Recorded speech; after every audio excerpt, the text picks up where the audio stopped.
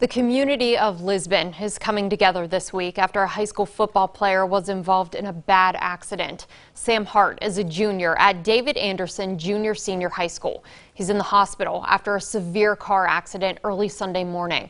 Family friends say he has several injuries and is in a medically induced coma. To help, the community has planned a pancake breakfast and auction for August 14th at the Lisbon VFW. One of Hart's teammates talked about the outpouring of support.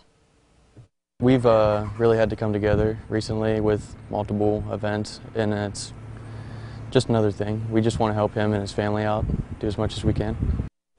There's a Facebook page to follow along with Hart's Road to Recovery. Those details can be found on our website. We also reached out to the Ohio State Highway Patrol regarding the accident and are waiting for the report.